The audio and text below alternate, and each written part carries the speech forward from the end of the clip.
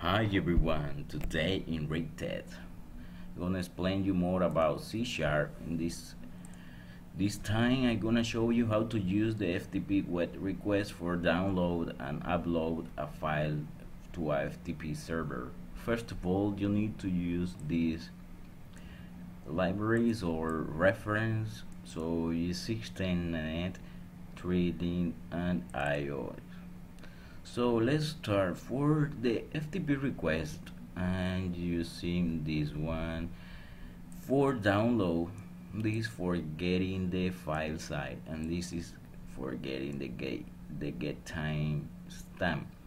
So to start, FTP web request need to be sent first the server name and the file name you want to download. Then you create the credential with the username and password.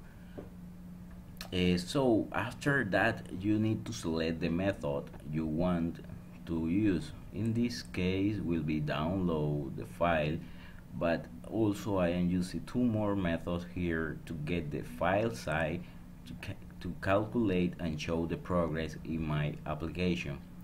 Then the get time used to understand or to try a different method, but this one I'm not using in this program.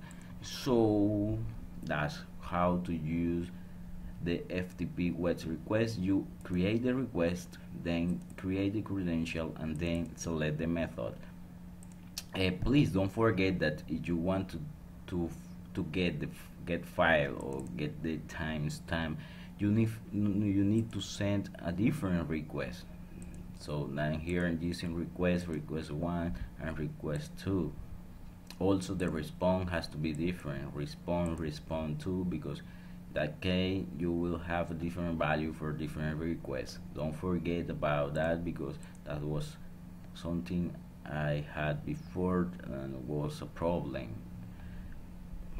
Here this is just a method how to calculate and show the progress, and creating a buffer for the file, and I'm reading the file, and I'm taking account the read and the total, and doing the taking the percentage of the whole file.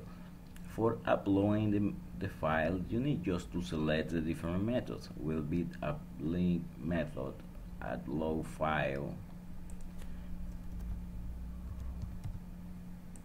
You send the server, you create the credentials, and you get a response here, because now we are getting a request. So you create request, everything is request because we are uploading the file. Then the same method here, and method to calculate and show the progress. So let's start and show you how this program works.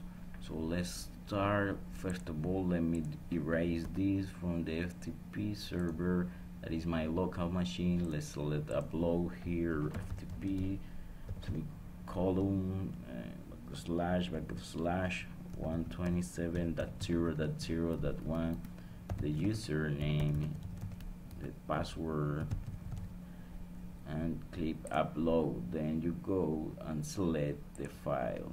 Let's try this.